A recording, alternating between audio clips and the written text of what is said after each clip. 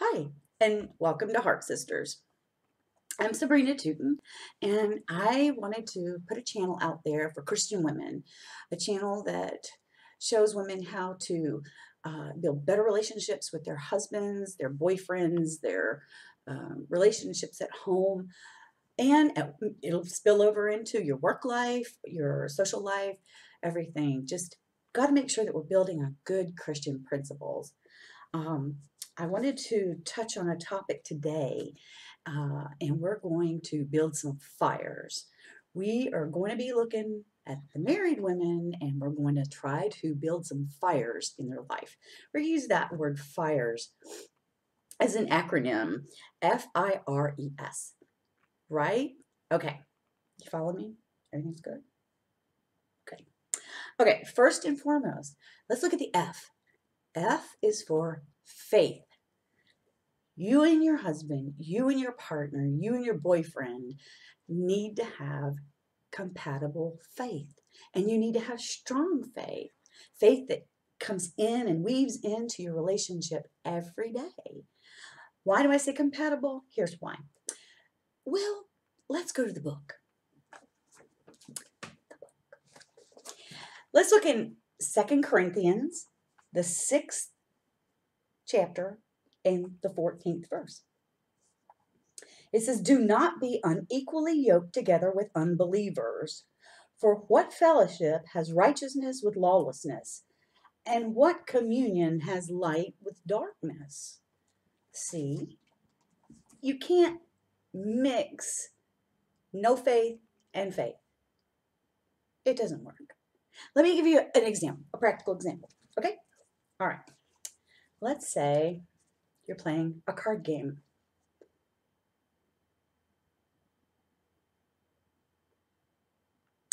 You are using one set of rules for your card game, but your spouse is using another set of rules.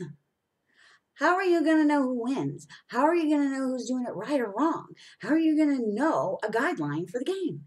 You're going to end up with nothing. Nothing. It's better to be equally yoked, two Christians together. And it just makes things easier, and it makes for a stronger relationship because you're both using the same rule book. Get it?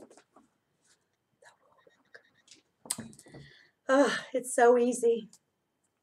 Okay, let's go to the next letter. I. I is for intimacy. Not that. No. One of the most intimate things you can do with your husband, other than that, is pray together. Praying together is incredibly intimate, and it will build your relationship. It will make you stronger and closer than you've ever been. Just think about it. You're grabbing each other's hands, you're connecting, you're actually bearing yourself wide open, praying for your husband, and your husband can pray for you. You can pray for other people, people in your family that have needs, and you can pray about anything. It doesn't matter. I mean, yeah, we all do prayer when it's time to eat. God's great, God's good. Let's thank Him more for a minute, right? But that's nothing. That's not really connecting. Herb's my husband, we like to do intercessory prayer, and that just means that we like to pray for other people. We like to take every one of their needs and just pound on heaven's door and just go before the throne and just lift up every single need that anybody asks for us to do. We love to pray for people, but we pray for each other too, and we have common needs that we need to pray for each other with. It builds a strong relationship. If you don't pray with your spouse, I'm going to challenge you right now. Do it. Just do it. One time. Once you get past the awkwardness of that first time of praying together, oh, it's bliss. It's absolute bliss. Now we're up to R. Okay? R is for respect. Respect your man. Show him respect, and he will show respect to you.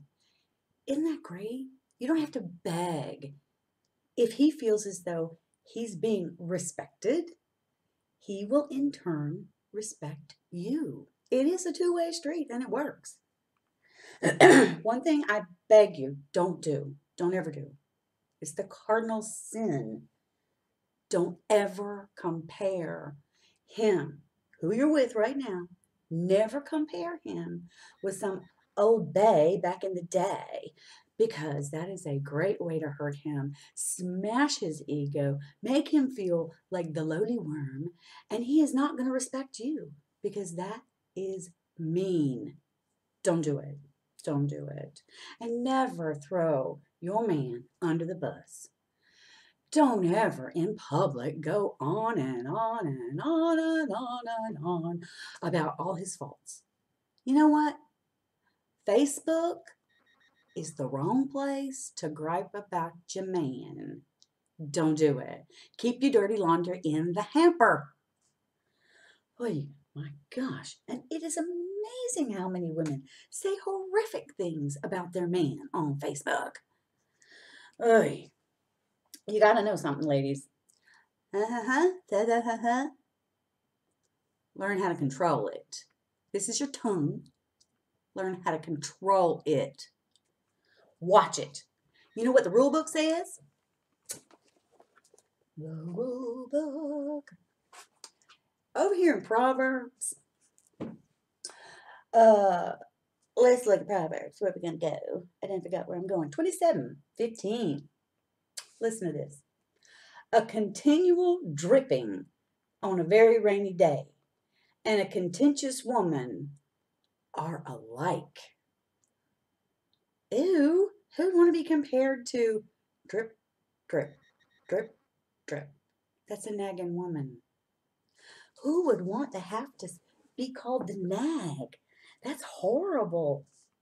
Really and truly, ladies, seriously, in all seriousness, men run on and crave respect. Their egos need it. In order for them to be really 100% at their best, they need to feel like they're respected and they're loved and they're admired. But you gotta show it. You know what? If you see he took the trash out and you didn't ask him to, give him an attaboy. Hey, thanks for doing that. I really appreciate it. If he comes out to go to work and he's looking especially cute, then make sure he knows it. Oh, cutie man, you're looking fine today. Tell him. Tell him. He needs to know this. It bolsters his ego. But it's not just a matter of ego. It's a matter of he can function much better at his job, much better out in that big bad world if he feels respected. So respect is definitely a tall order to fill. Puppy break. Look, it's my Jimmy, my little stinky Jim. The next thing is E, enemy boundary lines. Draw a line and say, okay, sorry, you don't get to come in. Enemy, out. No. God dwells in my home. And where God dwells within, you can't come in. Got it? One thing I did when we moved into this house was I took some anointing oil and I prayed in every room and I anointed the doorways and I just cast out anything from the previous owners that may not have been pure, may not have been clean, may not have been of God, because we didn't know who the people were that owned the house before. We didn't know what went on here. So I made sure that our house was a dwelling place that was peaceful, stress-free.